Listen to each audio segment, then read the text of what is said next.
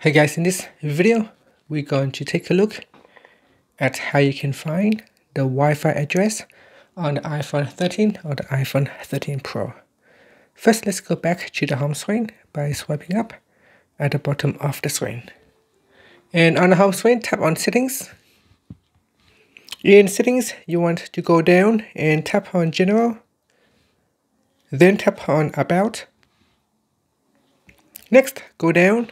And in here, you should be able to find the Wi-Fi address right here.